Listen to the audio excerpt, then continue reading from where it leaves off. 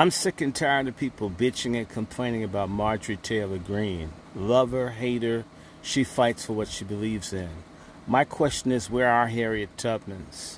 Where are our black Marjorie Taylor Greenes? Our ride or die, outspoken power sisters, wazzies that fight for what we need.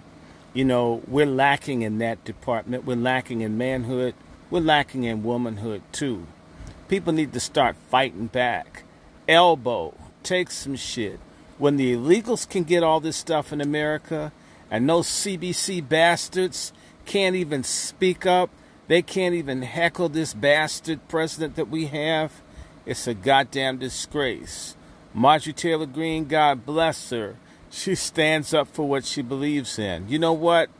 We Negroes, coloreds, whatever, we don't believe or stand for anything. That's why we're getting screwed.